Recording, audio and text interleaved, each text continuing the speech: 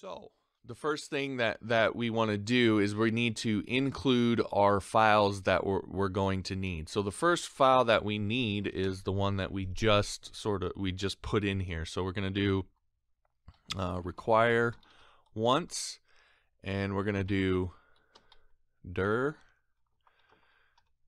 and we're going to reference our includes file, and we're going to include our form builder class.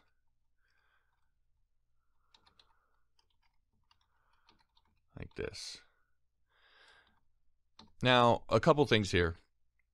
First off, when writing WordPress code, it's sort of the WordPress has its own coding standards, and one of the things you do is whenever you have parentheses, after that opening parentheses you have a space, and before the closing parentheses you have a space. So you'll sort of see that done quite a bit as I go through this. That's just a WordPress standard. I try to follow it as best I can.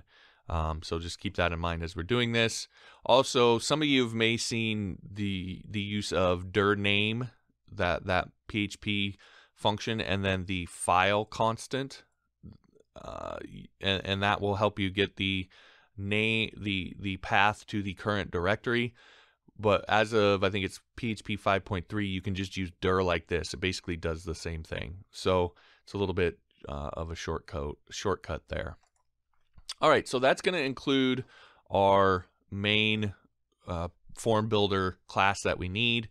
Now we need to write our main plugin class, and we're going to sort of build the shell first, and then we are going to fill that out as we go through the rest of the course. So there are a few methods that we're going to need, that we're going to use in doing this, and so we'll sort of lay that out first. So we're going to create our class. If class doesn't exist, and with WordPress this is pretty important that you do this, because this plugin could be installed on a WordPress install that has a bunch of other plugins, and so you need to make sure that you avoid any naming conflicts. So you always want to check to make sure that the class doesn't exist, and of course you prefix it to make sure that it doesn't, that name's not going to exist. There's a lot lower likelihood that someone's going to use the prefix JMO on their plugin class. So I'm probably safe there, but you still always want to check so that it doesn't trigger a fatal error. The worst thing you can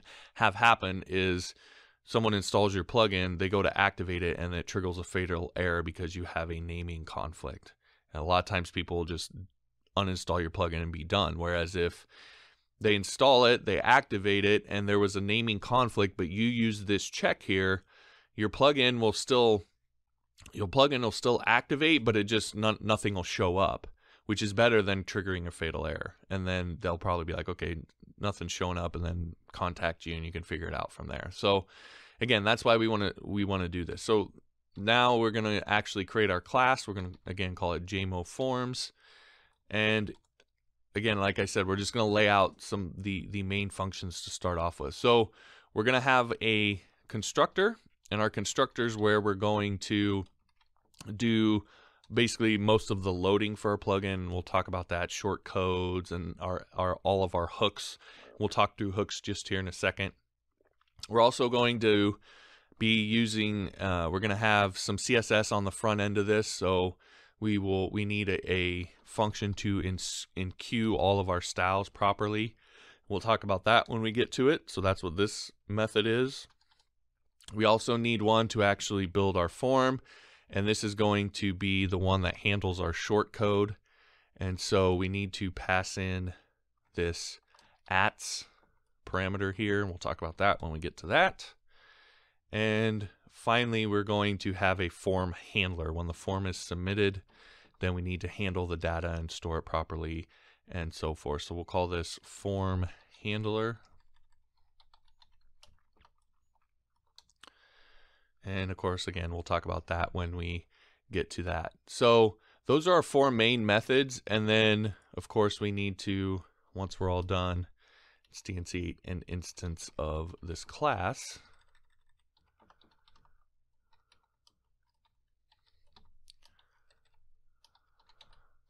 Okay, so that's our main plugin class. These are the four methods that we're gonna work with. Now there's gonna be a couple of these are gonna have quite a bit to them.